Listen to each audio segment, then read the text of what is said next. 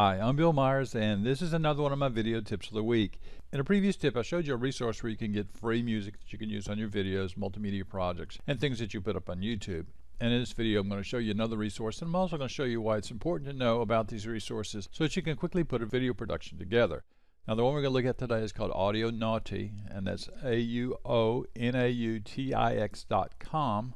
And the front page looks like what you see on the screen here. When you get there, you go through and you find the genre of music that you want. For example, if you want acoustic, and then you come over and choose the mood.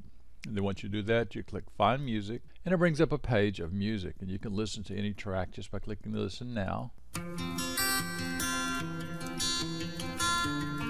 And if you like it, you download it. Now, to download it on Windows computers, you want to right-click and save link as, and that'll save the MP3 file. If you just click download now, it'll actually just play it on your computer.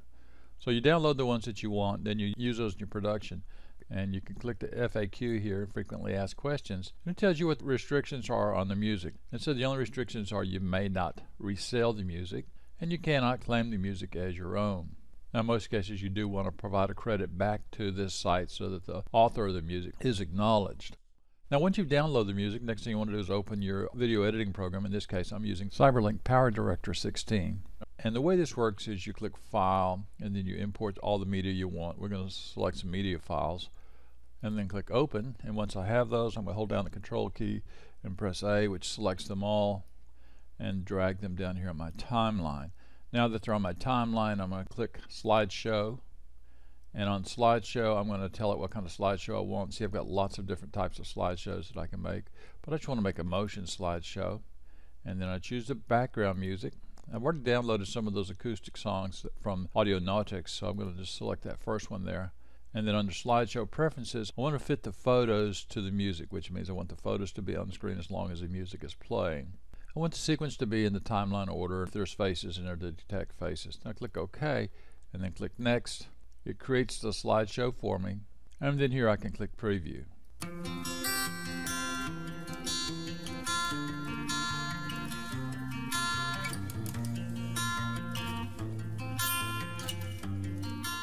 So you can see in that production how important it is to have the right music for the video. This whole process from the time that I opened the software until I had a finished video production is less than a minute. That's because I had the music already on my computer and I had the photos on my computer.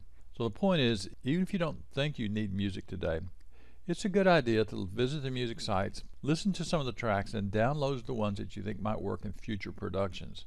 Now, when I download them, I create a folder for each one. So I have a folder that says Music-AudioNautix, so that I know where it came from. That way I can provide appropriate credit to the author of that music. So on my computer I have several folders that start with the word music, and then it lists the person or the site that I got the music from. Anyway, I thought you might be interested in seeing how easy it is to use music to quickly create video productions. I'm Bill Myers. This has been another one of my video tips of the week. You can find more like this at www.bmyers.com.